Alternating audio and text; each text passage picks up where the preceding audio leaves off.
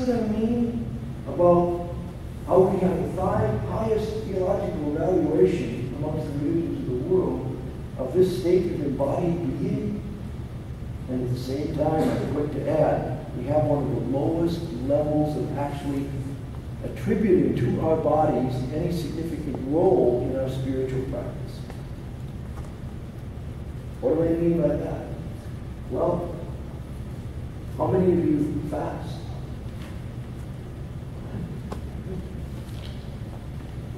It used to be a pretty standard practice for Catholics, but it's kind of fallen off the table for us, hasn't it?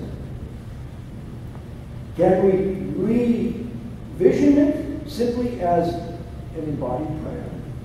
A way of praying through the whole of my body all day long, while I abstain for a designated period of time from food and drink, as a way of saying, God, you're number one. Let me just set aside what symbolizes food and life, health, growth, development. Set it aside for a designated period of time as a way of saying to myself, hey, your real source of life and health and fulfillment and happiness is God. So just set these other things aside on a regular basis as a way of reminding myself what's first. When we eat first things first, we get second things thrown in.